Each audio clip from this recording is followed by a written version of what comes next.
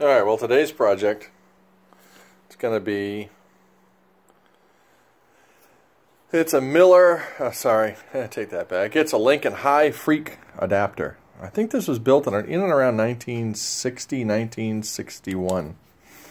It's used to give a high frequency overlay to standard arc welding voltages in order to be able to use TIG on top of a regular arc welder.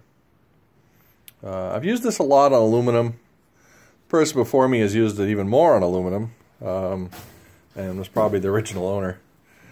But what we're going to end up doing today is just getting a survey of the parts that are going to be needed. So some of the goals are, down here we've got some capacitors, and they're 1960. Another big smoothing capacitor there.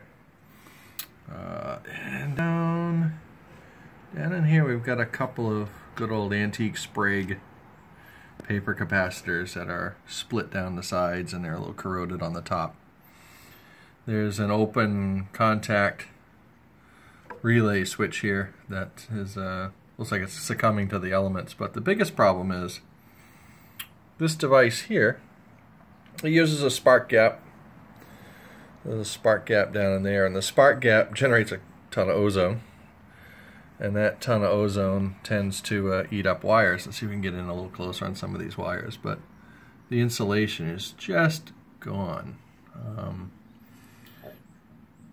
Just from age, more than a few decades of welding and use. I did contact Lincoln, and Lincoln was more than happy to send me a parts listing and a diagram, wiring diagram for this particular model. So what we're going to end up doing is using the wiring diagram. There's a handful of wires inside this poor box that are broken off. They're just kind of floating around. There's one hanging out there. Just, yeah, it was attached to something, but it's not anymore. So we'll figure out where all the broken wires go first. Make a list of components I'm going to want to purchase. And we'll go from there. The fun part about this is it's a 500 amp AC/DC unit. And generally it's in operational condition, except for it just needs to be rewired, cleaned up, patch up a few problems with it, but it's all solidly built, even though it's getting up there in age. So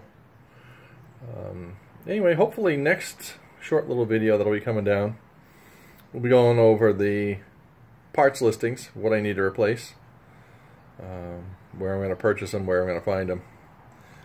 You may have one of these older units kicking around, and I will say it works great. But, you know, it's got some age problems. So next one we'll be diving into that. Hopefully get a good cleanup of this. We're going to readjust our spark gap. Any terminals that look a little dodgy, we're going to be cleaning up and fixing. Certainly these wires, these are cotton jacketed wires, those look fine.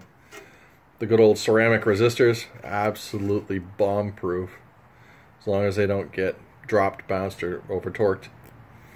But some of the electronic components are a little bit toasty. Actually, not the electronic components, but the passive components. The electronic components, there's a couple of bridge rectifiers in there. They're working fine, and there's one transistor. It's a General Electric point contact transistor, and believe it or not, working just fine. So anyway, next video we'll be ripping into this and starting with the survey first, and then ordering some replacement parts. So we'll be catching up with you in a little bit. See ya.